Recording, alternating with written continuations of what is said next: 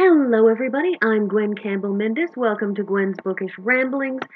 And today we're back to the Cat Who books. And I don't think I'll ever be getting rid of this particular cat picture because I really, really like it. So, this week's Cat Who book is The Cat Who Sniffed Glue. As per usual, the title is in reference to something Koko does during the course of the book, but is not necessarily directly pertinent to the plot. So this book stands as a little bit different than the others because, for whatever reason, Lilian Jackson Braun in this one decided that she was going to set the format such that each chapter, each section of the book is described as if it were a play. So the prologue is actually fairly short, so I will read it to you. Yes, there really is a place called Moose County, 400 miles north of everywhere. The county seat is Pickaxe City, population 3,000. There really is a busboy named Derek Cuddlebrink, and there is a barkeeper who looks like a bear and charges a nickel for a paper napkin. And there is a cat named Calico Kung, who is smarter than people. If they sound like characters in a play, that's because all the world's a stage and all the men and women merely players. So dim the lights, raise the curtains, she opens. And she calls the first half of the book Act 1, the second half is Act 2, and Chapter 1 is not labeled as Chapter 1, it's labeled as Scene 1. Place, a bachelor apartment in Pickaxe City. Time, early one morning in late May. Cast, Jim Qwilleran, former journalist, now heir to the Klingon show and fortune, a big man about 50 with graying hair, bushy mustache, and doleful expression. Calico Kung, a Siamese cat familiarly known as Koko, Yum Yum, another Siamese cat, Koko's constant companion, Andrew Brody, Pickaxe Chief of Police. This is, other than this particular setting, this book becomes really quite typical of the series as a whole ongoing. You have the usual cast of characters: Andrew Brody, the police chief, Francesca Brody, Andrew Brody's daughter, who occasionally hits on Qwilleran, at least for a while, Polly Duncan, who is Qwilleran's paramour, the Landspeaks, who run the local, who run a local general store, Susan Exbridge. These are all various people who show up. Hixie Rice. These are all the people who show up throughout the rest of the series. Some of them show up in some books and not in others, but this book is the general cast ongoing. And so the thing about this book is, in a lot of ways, it's unremarkable because this fits into the series in a way that the first two seasons of Star Trek fit together, or the latter seasons of Star Trek Next Generation fit together, or so many other episodic shows and books fit together, and that is that in a lot of ways, this series, after this point, many of the books become genuinely interchangeable temporally. You will occasionally find landmark points at which something happens and somebody will no longer be in the series, or Qwilleran will have moved his home from one place to another. But other than that, the actual action of the books, at this point, the series becomes very, very much existing at any point in time during the course of the series. So, the plotline of this one, after a beginning of the book during which Andrew Brody confronts Qwilleran, demanding that Qwilleran basically use Koko to help the police force in Pickaxe solve crimes, because Lieutenant Hames from down below, back when Qwilleran was working on the Fluxion, Lieutenant Hames was aware that Koko had helped Qwilleran solve crimes by doing things like pushing books off of shelves. And he told Brody about this when Brody was south of the 400 miles north of everywhere. And so Brody shows up relatively early in the morning to harass Qwilleran about Koko, and Qwilleran basically says, "Really? You expect me to order my cat to help you solve crimes?" In any event, so the story, the murder in this one is relatively straightforward, and more than that,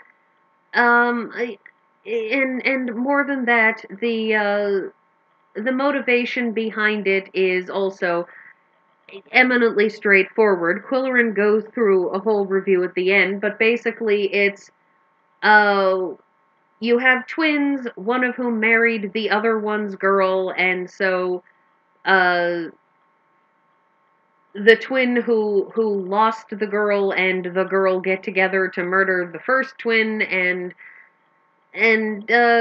you know, it's because they want to be together, and also because they want to get a large amount of money, and so they do it. And it's, you know, it's horrifying for the fact that Harley and Jill murdered Harley's twin brother David, and murdered Harley's wife that Harley had just married to spite both David and Jill by marrying her, because somehow marrying somebody will spite your brother. The logic is not necessarily totally there. And in this book, we meet Eddington Smith, who is a lovely man and runs a used bookstore and is an expert in providing classical quotations, which by the end of the book he actually admits the only reason he knows all of them is because he took some very wise advice one time and memorized a book of quotations.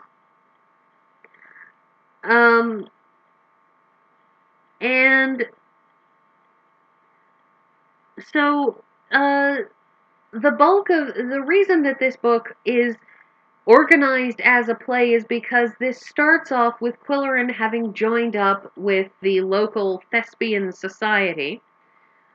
If anybody's wondering, by the by, about the cover of this book, this is another book that I got that was purchased from a library used book sale, because if you didn't know, a lot of libraries, when they decide that the book has been used enough or overused or should be replaced or just plain gotten rid of, will very frequently put books on sale.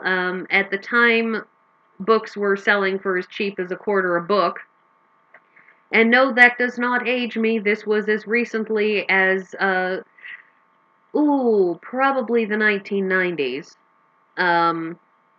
Although I suppose if you're one of those people born in the late 90s or early 2000s, assuming anyone that young is actually listening to this, that wouldn't seem recent. But in any event, so what happens is Qwilleran has joined the local theater society, and it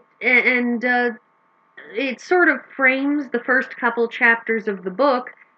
That is Qwilleran interacting with the Landspeaks, who are in the theater society, and David and Harley Fitch, who are in the theater society. Harley being the twin who murdered, being the murdering twin, and David being the murdered twin. And so that sort of frames the rest of this. And in fact, after the book is over, and Qwilleran, as always, yells at Koko for not being clearer in his extremely subtle hints, such as, "Was it a coincidence you and Yum Yum started acting like bookends? Or were you pointing a paw at the twins?" And of course, Koko never answers because he is a cat, and even if he could talk, he wouldn't deign to answer some human who isn't fortunate enough to actually be a cat. And the book ends with the epilogue, as the prosecutor is seeking a change of venue for the trial of Harley and Jill, arguing it will be impossible to seat an objective jury in Moose County where the citizenry is still under the spell of the Fitch mystique. And the Klingon Show and Theater, I say skipping a couple of paragraphs, will open with an original review written by Qwilleran and Rice. The hit number is sure to be "I Left My Heart in Pickaxe City." Koko is learning how to turn the television off. So this book is very much framed by the theater. This is also the book in which we get the naming of the Moose County newspaper. If you'll recall, in previous books, we learned about the Pickaxe Picayune, which was the newspaper that hadn't changed since 1901, and that after the death of Junior Goodwinter's father, Qwilleran basically tried to get a newspaper sponsored up there that would be a real and proper newspaper, and eventually, the Klingon Showen Fund, colloquially known as the K Fund, wound up sponsoring the newspaper. And so we get that first day when Arch Riker has come up there to be managing editor, and everybody's trying to put together their first issue. And Qwilleran winds up having a bit of a tiff with Polly Duncan, mostly over... she's jealous of him going out to meals with other women. Even though he really seems eminently devoted to her, she still has jealous fits. And they get into a tiff about the fact that he has decided to give up on writing a book. Him because he's got a desk full of notes and no actual book written, and so he thinks he should write some sort of a something for the new paper. And Polly Duncan thinks that he should knuckle down and write a book because he has so much potential going to waste. And they have a fight over it, and by the end of the book they reconcile their differences.